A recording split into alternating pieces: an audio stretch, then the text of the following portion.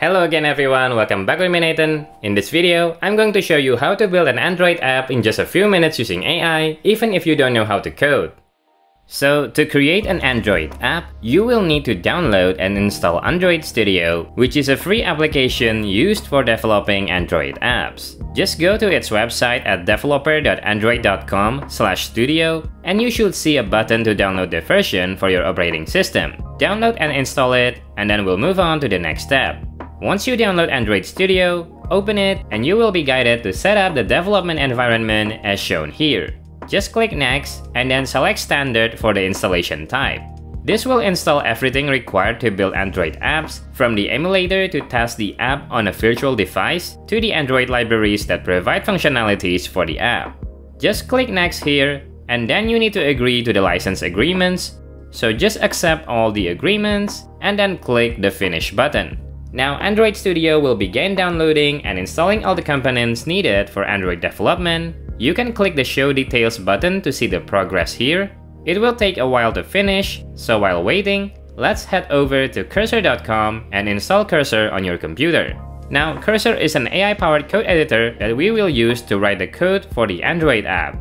There's a few other code editor out there as well, but if you're just starting out, Cursor is perfect as it has a 2 weeks pro trial where you have unlimited use as shown in the pricing page here.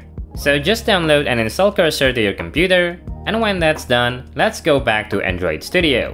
By the way, I have created another video here showing the best way to get started with Cursor. The link is in the description, so be sure to check that out if you're interested. Alright, now Android Studio has finished installing all components, so we can go ahead and click Finish, and the welcome screen will appear as follows. Here, you can create a new project, open an existing one, or clone one from a public repository. Let's select Create a New Project as we will build an Android app from scratch, and in this project template screen, select Empty Activity, and then click Next. And here, we need to fill in our application details, such as the name, save location, and minimum Android version to support. So for the name, let's type Weather Tracker as we will build a weather tracking app.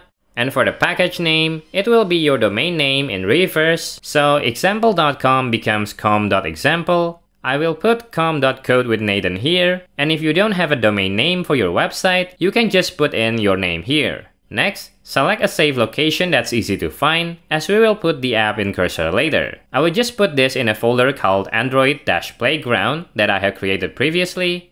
Now for the minimum SDK and the build config, just leave them at the recommended options. Alright, now click Finish, and Android Studio will generate a basic app that will serve as the starting point of our app.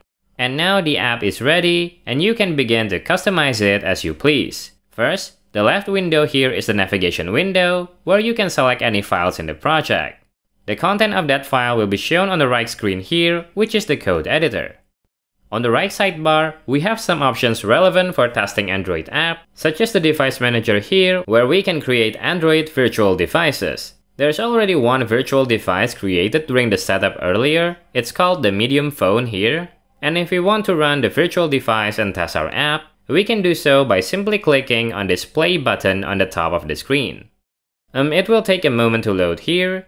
And once the Android emulator is online, Android Studio will install the app there and then automatically open it for us to see as well. So here is the app. I will put the emulator in a detached window so that we can move it around. And now here we can zoom in and we can see the text here.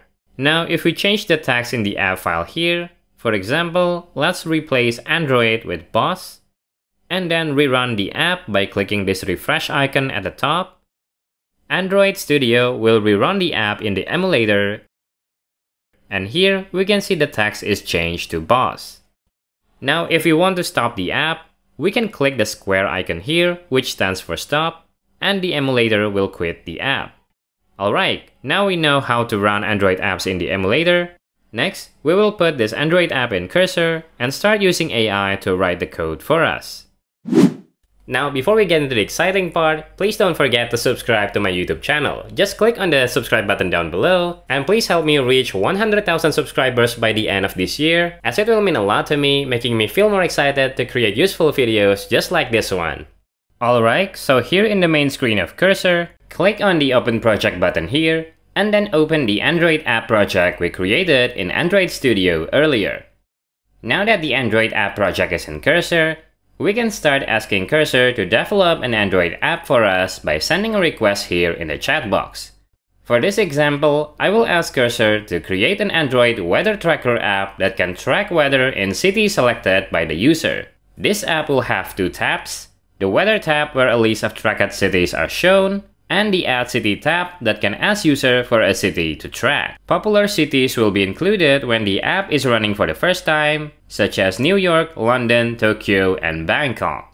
With the prompt set, press enter, and Cursor will now begin to work on the app. First, it will read the existing files, and then it will start generating files and code to complete the request. Here, we can see it started by adding new libraries to the .toml file, and it continued to edit or create other files as required to complete the request. Now, this generation will take a few minutes, so I will skip ahead to when it's finished, and we will then run the app. Okay, so here, Cursor reported that the Weather Tracker app is now ready. There's also a summary of what changes it did. We can also see here that it created or modified 18 files and writing almost 1,000 lines of code. We can explore the files changed by Cursor here, but we're not going to do that. Instead, let's go back to Android Studio, and here we can build the app first by clicking this hammer icon. It will cause Android Studio to build the app, downloading any libraries added by Cursor just moments ago. We can open the build logs here. The libraries added to this app is being downloaded so that the app will run properly. This process will also happen when we click on the play button, but it's better to just build first and then click run app manually later. Okay, so Android Studio said that the build is successful, so let's run this app. Let the app load for a moment. And here's our weather tracker app. It looks quite nice. It has weather info for the 4 cities we requested in the prompt. Now let's try to add a new city by tapping on this Add City menu. Let's add Berlin.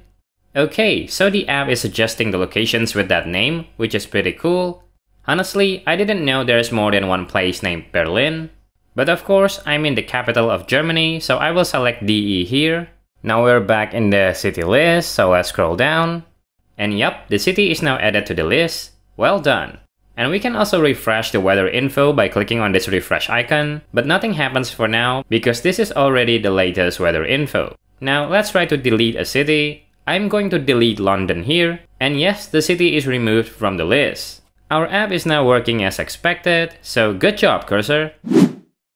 Now, if there is something you would like to edit or change in the app, you can simply go back to Cursor and send another request. For example, I want to ask Cursor to add colors to the weather card to make it more beautiful. Add soft gradient blue when rainy, soft gradient yellow when sunny, and soft gradient gray for windy or cloudy weather.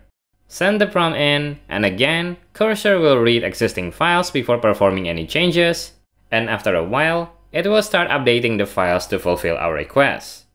So again, I will skip a bit to when this generation is finished. Okay, here Cursor already completed the task, and we can go back to Android Studio and then click the refresh button up here to let Android Studio update the app in the emulator. And here's the updated app. We can now see the card has gradient gray color because it's cloudy. Now let's try to add a city that's sunny and rainy so that we can see all the different colors. Here I will add Jakarta. Select this, and then scroll down to the bottom. It seems the city has the same weather info, so I will pause a bit and try many different cities until I get the colors here. Alright everyone, I finally got the orange color for sunny weather from Florida in the United States, as well as the dark blue color for rainy weather from Hilo in Hawaii. So with that, I think the app is completed. Next, I will show you how to add an icon to this Android app. Now, if you didn't have an icon ready, you can create one using ChatGPT, so head over to chatgpt.com and just ask it to create an icon. For example, here I will ask it to create an icon for an Android weather tracking app, make the icon visually appealing following Android icon guidelines, and then I will give the size for the icon. This generation will take some time, so I will skip ahead to when the generation is done. And here we have the icon generated by ChatGPT. It looks quite nice, but there is a black background around the icon which we need to remove because app icons should have transparent background. Let's download the icon first and then head over to photopea.com, which is a browser-based image editing tool. Open the image we just downloaded here and then click the select menu and magic cut over here. Now we can see the icon background is also removed here, so click on the green color on the top left here and then draw a line on the icon background. The green color will keep the image and the red is used to cut it. Now that we have a transparent background, click OK, and now we can export this image as a PNG. I'm going to name it weather-tracker-icon and then click save. Now that the icon is saved on the computer, let's go back to Android Studio and then select the rest folder on the left side. You need to right click on it to open the context menu and then select the image asset option. Here we can update the default icon used by Android Studio, so click the path menu here and then select the icon you want to use. Once the icon is uploaded, you can see how it looks in different types. There is the rounded icon as well here. If all is good, you can click next and then click finish. Okay, so the app icon is now added to the app. We can try running this app again on the emulator. Okay, and here we can see the icon is already used by Android. And next, we can go to the Android home screen and then open the app drawer. And look here, the app icon is now used by our weather tracker app. So that's how easy it is to add an app icon to an Android app. If you like this video and would love to support the channel, you can consider donating to my channel through the Super Thanks option below.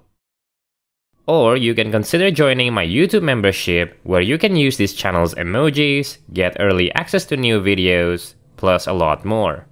But overall, that's how you can develop an Android app with the help of AI. After creating the Android app project in Android Studio, you can immediately open it in Cursor and then let it know what app you want to make. After that, you can leave it until Cursor is finished, and then you can send another request if you feel further development is required for the app. And that brings us to the end of this tutorial. I hope this simple workflow could help you to build your first Android app that's useful for other people. I hope you all enjoyed today's video and get some value out of it. Let me know your thoughts in the comments below. I will join the conversation and reply as often as I can. If you're new to the channel, Code with Nathan is a channel dedicated to simplify complex tech topics so that you can master them easily. Make sure you subscribe if that's something you find interesting. Make sure you like this video, turn on the notification bell, all the good stuff as it helps this channel to grow. With that being said, thanks again for watching until the end. I hope you have a wonderful day and I'll see you in other videos. Bye bye!